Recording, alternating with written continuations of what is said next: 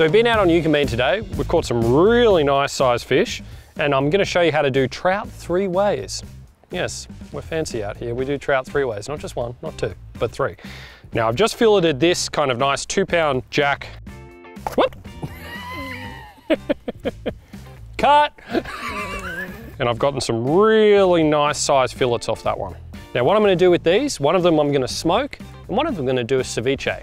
I've got another smaller fish that I'm gonna butterfly and keep whole. I'm gonna show you how to butterfly it, and I'm gonna show you one of the best ways to cook it. It doesn't really take much imagination to guess that these fish might be eating yabbies. Now yabbies are a super important food source, and they're one of the main things that fish are eating this time of year. It gives you a right idea of what size fly and what profile and areas you might want to fish. So the only fish I ever keep are lake fish. One, it's more sustainable. You're taking less fish out of a river system. The other thing, they taste a lot better. River fish don't taste like much because they don't get to have the same diet that lake fish have, rich in those yabbies that I was showing you before and other freshwater crustaceans which just aren't as prevalent in rivers. If I'm gonna keep a fish, it's a lake fish of about 1 pound or 2. Any bigger I put back, any smaller I put back, and to be honest, I probably keep one about a month. It's a bit of a treat, you know. I don't like to kill too many trout. They're too much of a spirit animal for me to knock that many of them. So I'm turning this trout into ceviche, or as the Spanish would say, ceviche. So if you do want to look up a video on filleting fish or skinning them, probably better to find one online. You can roll with mine, but you know, we're learning together. That's what it's all about, you know. I don't think I've had a bad fish ceviche. As long as it's fresh, then you know it's gonna be good. We caught this bad boy 2 hours ago, so it's pretty fresh. Now I've got a lot of different knives here. When you're dealing with fish, a short filleting knife like that is great. Butcher's knife, big 10-inch butcher's knife is fantastic as well. I love my chef's knife, that's awesome. Also really handy sometimes just to cleaver it up.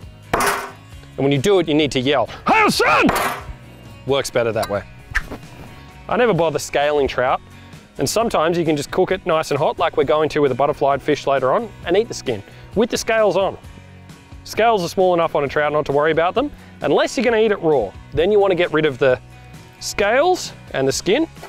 Ceviche is not necessarily raw, of course. It's actually the acid that is gonna cook the fish. In this case, we're gonna use lime juice.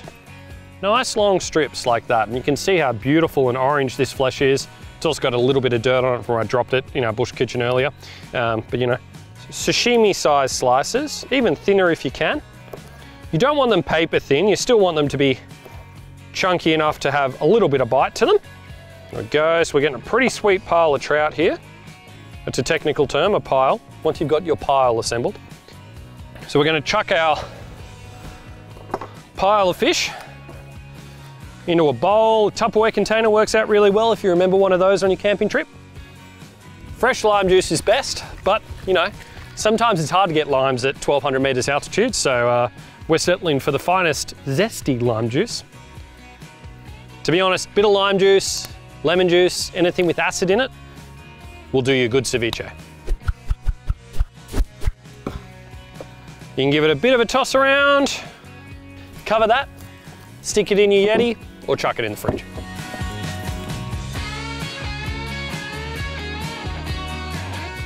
Cool, ceviche is in the fridge. Now it's also along in the fridge with the other side of that fillet, which I've just rubbed down with a bit of brown sugar and salt. It's gonna cure up nicely for a smoke later that we're gonna do on the Snow Peak. Now I'm gonna butterfly this smaller trout, so I'm gonna keep it whole, keep the skin on, keep it as one piece, and it's gonna grill up really nicely on that bad boy. I'll show you guys how to butterfly a trout. It's a great way to do it. Basically just turns it into a trout steak. It's, I think, probably one of the best things that I've ever learned from anyone. And yeah, we'll get in and give it my version, which is, you know, it's gonna get the job done. Now, we're gonna wanna take a really sharp knife, really strong knife, and run it from the spine at the head as close as I can down that spine, cracking the ribs as I go. I've also stitched myself up. You know, I wanted to make this a little bit harder, so I just lit the Snow Peak right next to where I'm cooking to make sure I'm breathing in as much smoke as possible whilst trying to do a cooking show. And we're gonna run that all the way down to the tail. And you don't wanna cut through the skin on the other side, because that skin's gonna crisp up really nicely. And we're gonna do the other side. The idea of this is that we're just gonna remove the spine and the rib bones from the fish, but leave the rest intact. And I mean, to be honest, you don't ever need to waste anything because you can take all of these fish bones, cook them up, use them for stock. I mean, to be honest, you could bury them in the garden and then they're gonna go back into your tomatoes. And I'm gonna clip that spine and then run back up, all the way back to the head. It's gonna be a little easier for what I'm doing just to clip that head off. And I mean, that's what you end up with. Very little waste in there. There's still a little bit of meat and a lot of flavor in that. I've got a very fancy chef friend who smokes these off and turns them into a delicious chowder. You've got a lot of options with that. I mean, something like that you never want to waste. You always want to make everything that you can of an animal. Now you notice I've got this down on some paper towel. It just helps grab the board a bit more and gives me a bit more traction, especially for this part, which can be a little bit tricky. We're going to remove the rib bones here. Now to start off, you always want to cut away from you. We want to get in nice and tight to the very top of those rib bones and just inch the knife along slowly. You never want to do any of this in a sawing motion, just push it. You just want to free those bones up. And if you push up against the bones, you're not going to cut away a lot of meat. You're just going to cut away the bone and the membrane holding it in. You want to be able to see your knife really clearly through there. Take your time too. No one's ever in a rush doing this sort of thing. The more you rush, the more you waste. And then you should be able to pull the bones out just like that. And that can go in your chowder pot too. Now, that is an awesomely butterflied trout. The only thing I'm going to do is just get rid of a couple of different little fins. Got a pet kookaburra that likes those. See, having this knife is key. Confidence and yelling at it, I find, are the keys. It's a lot like fishing. I scream at fish all day and have a lot of confidence I'm going to catch them. Hi, son! So now we've ended up with a beautiful butterflied trout. There's still a few pin bones in there, which if you wanted to be really pedantic, you could go through and pick out with tweezers. But to be honest, I'm eating this and I know where they are. So I'm just gonna fry it up and eat it. Now we're gonna grill this one up on the Snow Peak. I'm gonna do a separate bit of a sauce to go with it, but I'll show you guys how it all comes together. I think I'm just gonna have a beer and wait for that fire to die down a bit.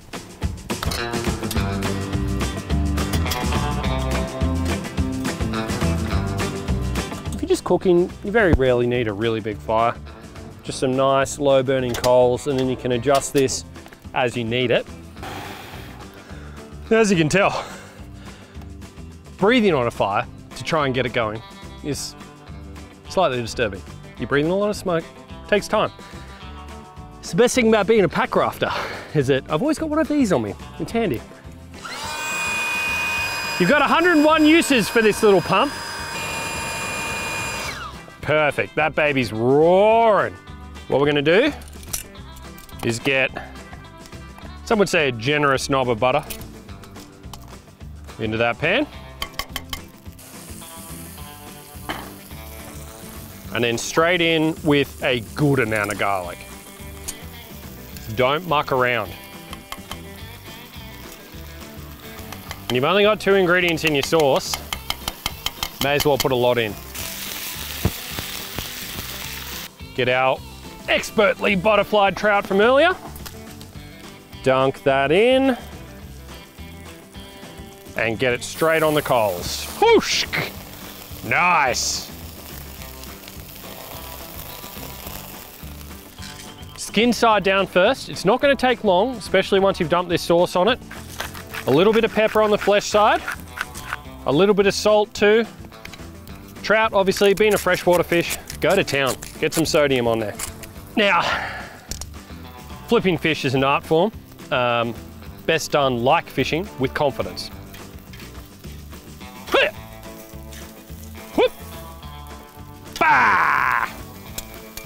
I'm gonna put it back in our pan from before and just keep it just off the heat.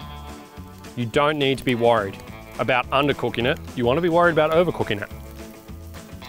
Because otherwise my mum will hit you with a wooden spoon.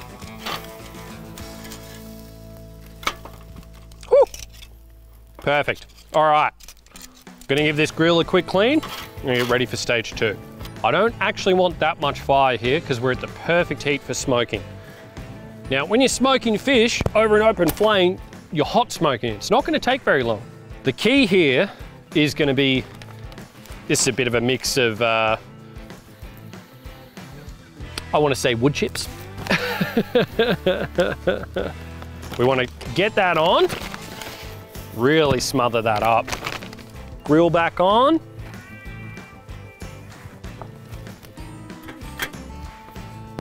We're gonna put our side skin down again. That's the side we filleted before.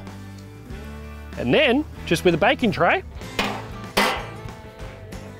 voila, you've got yourself a smoker. Somewhat of a smoky smoker, but that's the point.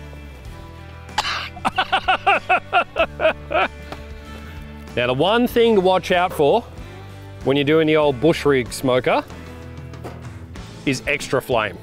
One thing these Snow Peaks do is breathe really well as a grill. So as a jury rig smoker, you know, they're gonna get the job done, especially for hot smoking, but you do wanna make sure you don't get any big flare-ups. If it looks like it, just smother it with a few more chips. Okay, we're gonna see how our slightly improvised Snow Peak smoker is going. Smells good. And looks pretty good, actually. Definitely grill slash smoked, but whew, I think that'll have some really nice flavor to it. I'm actually quite happy with that. Trout 3 ways.